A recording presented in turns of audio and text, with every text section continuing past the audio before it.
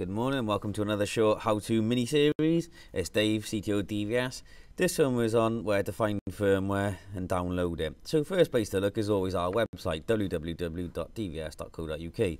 From our support and some information on Connect how-to guides, some forms and procedures, CCTV training installer area, and returns form for raising an RMA. But we've got the download and knowledge area. So if we click on this, it gives us some of the tools that we use to freely download. So if you go to this area, you'll see the Hikvision recommended bitrate chart, bandwidth charts, third-party supported IP cameras, some tools, some 4200 PC specs, storage calculator, and so on and so forth.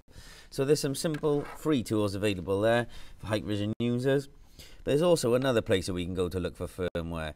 So if you head over to www.hikvisioneurope.com/portal, it takes you into the European portal where a lot of the firmwares are stored for the baseline products. So if you click on portal, wait for it to load, and then we've got market material, product certifications, integration development materials, how to. So if we click on the product firmware, because it's the one we're heading to, a lot of helpful information there. So back end is DVRs, NVRs, front end is IP cameras, PTZs, etc. And then you've got some mobile products and then access control and video intercom products. So if we, instance, go to the back end and we want to update a DVR and NVR, so we've got the encoders and decoder, we'll go to the recorder section.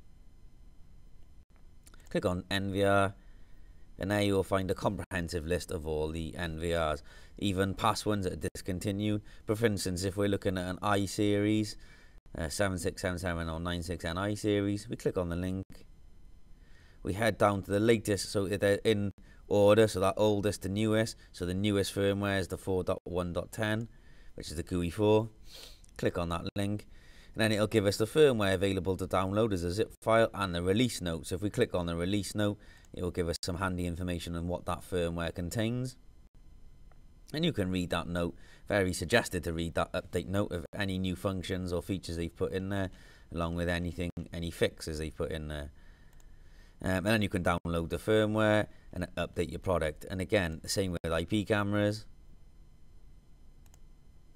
If we head back, go to back ends.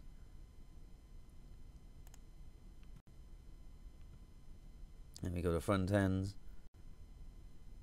IPC, IP camera, we've got speed domes, thermals, positioning systems. G1 is the latest 2-line firmware. Click on that, and there you'll be able to download any of the firmware that relates to the products. So this is non-fisheye product there. And this is the 3, 5 and 8 megapixel range. So we can download all of the firmware there. And then there's some reading notes there if you need to find out a little bit more information. So these are baseline firmwares, they're not anything with customized firmware on there. So if it's customized and it's been done via us, you need to contact our tech support, and then we'll be able to help you from there.